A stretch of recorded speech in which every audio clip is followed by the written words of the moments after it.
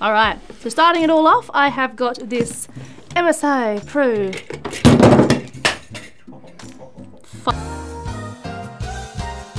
It's that time again! Yes, dear viewers, time for another budget build. Here is the gorgeous completed build featuring a 3050 graphics card and a 12400F CPU. And if you want to see how we made this boy, then you got to stick around. So starting it all off, I've got this MSI Pro B660MA motherboard. This is a SICK motherboard supporting Intel 12th gen CPUs, and it does come with Wi-Fi. So we're gonna open this boy up. Oh, he's quite pretty. Ooh, MSI. Oh, doodles, sorry. It's a pretty boy. That's real nice. So for our CPU, you may have guessed already from the motherboard, but we're going Intel. This is an Intel Core i5 at 12400F. So for this budget build, our goal is really for 1080p gaming. We wanted to go with a good bang for buck CPU to help support this goal, and for the performance increase and such a great price. This is seriously a hard CPU to pass up for our budget build today. He's even sealed. Oh, I need a knife. That's my knife spin. All right, so here he is, the Intel Core i5 12400F. He looks pretty spanky. RAM-wise, of course, I'm going to tap in 16GB of our gorgeous Z1 RAM at 3200 MHz. We love our Z1 RAM because it provides great low latency gaming performance and some stunning RGB lighting, all for a pretty great price. A fun fact, if you're someone who has never built before and you're wondering which slots to put your RAM sticks into, motherboards often have a little bit of writing on there that will say like DIMM A, DIMM 2, and basically it'll often show you which ones to put them in first. So keep an eye out for that if you get a bit stuck.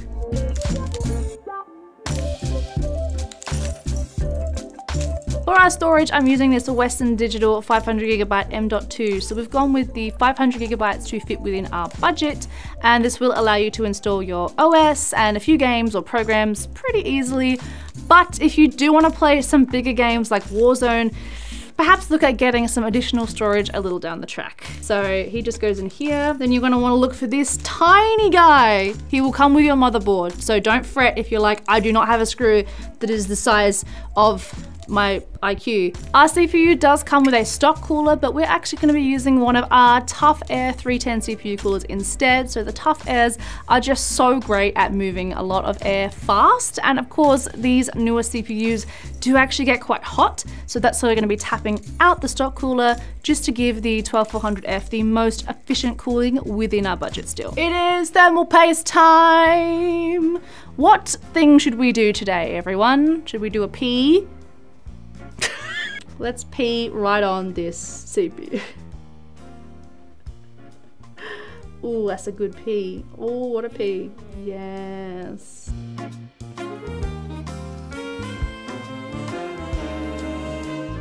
Case time, we've got our V250 Air case. This is a cute little case with some tempered glass windows to show off all your hard work, but we've also considered ventilation as well to help keep temps nice and low. And you can see the Air edition does have these gorgeous, like this gorgeous mesh at the front, which does come with also some RGB fans, which you can see through the mesh. So it's very pretty, it's very cute, and we're gonna use it to build today. That's never happened before, but just know for 8 out of 10 men, very common.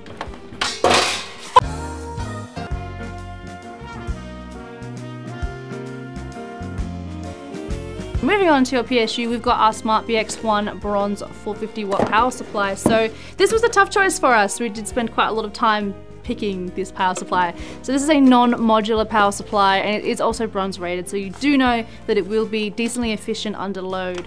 So we've gone with the 450 watt and it will do you fine, but if you do want to upgrade to something in future, I would recommend grabbing either a 650 or 750 watt would also be good, just to future proof if you do want to upgrade your CPU or GPU even further in the future. But for now, let's install this guy.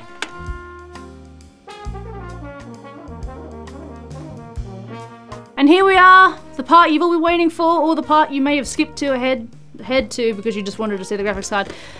Our graphics card today, we are going with the Asus GeForce RTX 3050 Dual OC graphics card.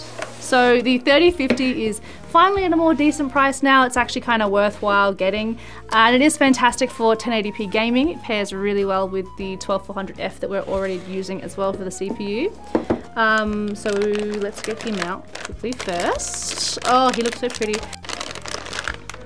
Oh, isn't he adorable? So I will also mention though that we would also recommend the Gigabyte 3050 Eagle as well. So I would just say whichever's cheaper. They kind of alternate between this and the Gigabyte version, the Eagle. So just keep tabs on which one's which, but we've gone with this one and I'm going to install it.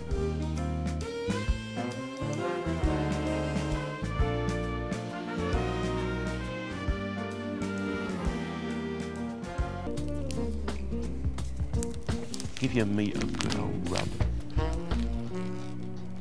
Yeah, boy.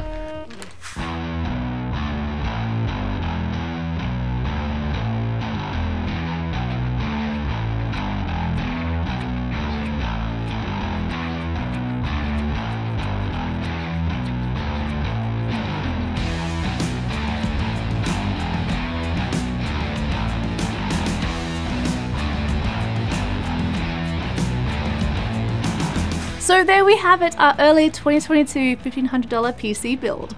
We will probably do another of these videos later on in the year because, let's be honest, prices will be changing, so keep an eye out for that later on in 2022. But thank you so much for watching this video today. If you did enjoy it, of course, remember to please leave us a like and pop any thoughts or questions that you may have about this build or anything else in the comment section down below. Subscribe to our channel as well if you haven't already, and ding the bell to be notified each and every time we upload. And while you're still around, check out either of the Thermaltake videos that may be floating around me on the screen, and we will see you next time.